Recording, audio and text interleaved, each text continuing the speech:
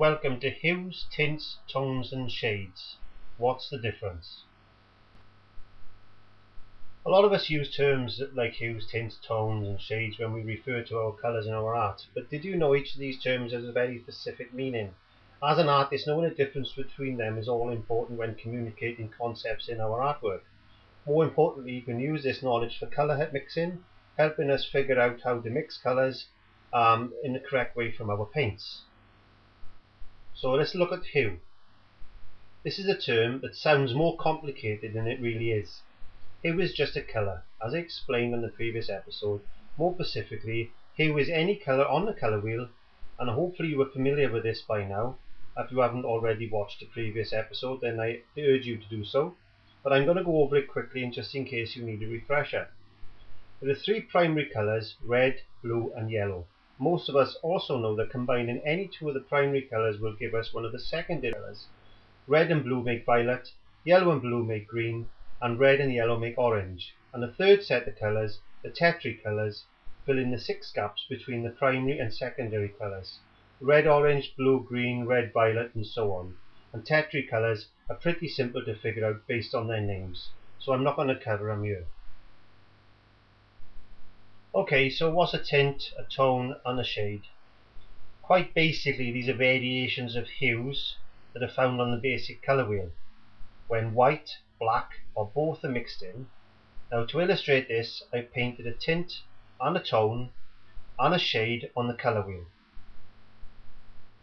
So when adding white to our red hue, we get this colour. When adding white to a yellow hue, we get this colour, and when we add white to our blue hue, we get this colour. Now these are known as tints. Now these do vary depending on what type of paint you use because of the pigments, but don't worry too much about that. Let's keep it simple, stupid. Now just adding black to our red hue, we'll get this particular colour, and again adding black to yellow and adding black to blue. Now these will vary depending on the amounts of white or black you add. Now when you add equal parts of white and black, which will make a grey, to the hue, you will get this type of colour. And again add in equal parts of white and black to the yellow hue and the blue hue. So quite simply, tints are created when you add white to any hue on the colour wheel, and this will lighten and desaturate that hue, making it less intense. Tones are created when you add both black and white to a hue. You could also say grey has been added. Now depending on the proportions of black and white and the original hue, tones can be darker or lighter than the original, and these will also appear less saturated or intense than the original hue.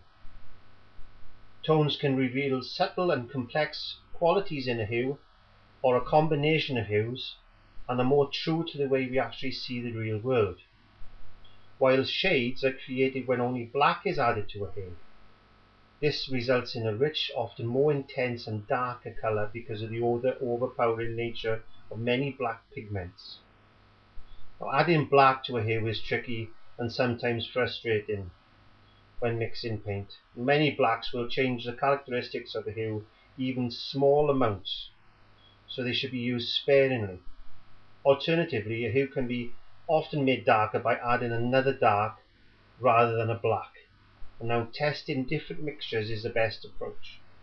So what I recommend is you look around you, and where do you see colours that might be tints or tones or shades,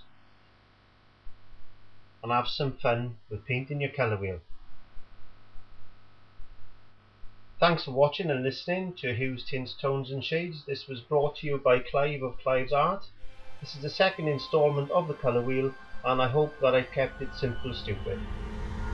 Please leave any comments in the comment box below, and if you haven't subscribed, please do so. Thanks for your time, and I will see you soon. Bye!